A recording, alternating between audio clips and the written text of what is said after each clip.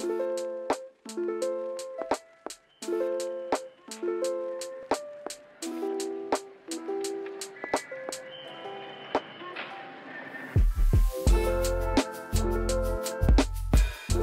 name's Eric Fowler, Education Manager here at White Labs, and today we're going to be talking about breakfast stouts. Now, when you hear breakfast beers or breakfast stouts, you're probably thinking, any stout I have for breakfast, right? In this case, we've got an oatmeal stout from White Labs Brewing Co. that's been infused with locally roasted small batch coffee. We've utilized the same wort with 2 different yeast strains, and we're going to be trying these side by side to see, is coffee the dominant character we're getting from this, or does yeast actually have an impact on the way we're perceiving adjuncts like coffee? For the first beer we're going to try is the breakfast stout with WLP 013 London Ale yeast. The base beer is a pretty standard oatmeal stout, so primarily domestic 2-row with a little bit of oats, midnight wheat, some caramel malt, and some roasted malts, along with a traditional English hop variety. If you want to check out the scaled down recipe for a 5-gallon batch, look at the link in the description. But what we're most interested here is to see how the coffee interacts with these 2 different yeast strains. The aromatics of the London Ale are pretty straightforward of what you'd expect out of an oatmeal stout. You get a lot of milk chocolate, some toffee, a nutty character, but you get almost a medium roast coffee that just reminds you that this beer is great to be consumed any time of the day.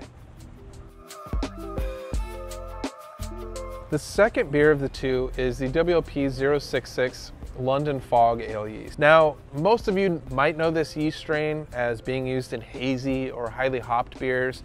It's known to be pretty expressive and put out a lot of citrus-like aromatics, so I'm interested to see how it's going to do in a dark beer with a very powerful adjunct like coffee.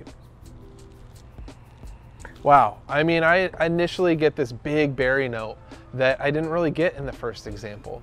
I get a candied orange like citrus aromatic, but really backed up by a light roast coffee.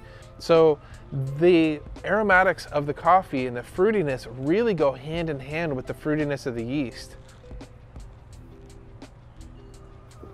This beer coming in at 6.1% ABV compared to the 6.2% of the first one doesn't really taste any sweeter or any drier than the first example.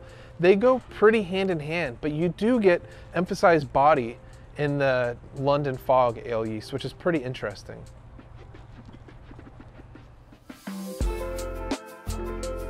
So what did we learn from producing 2 coffee breakfast stouts with 2 different yeast strains? We learned that, well, we've got 2 pretty tasty beers that we can drink any time of day.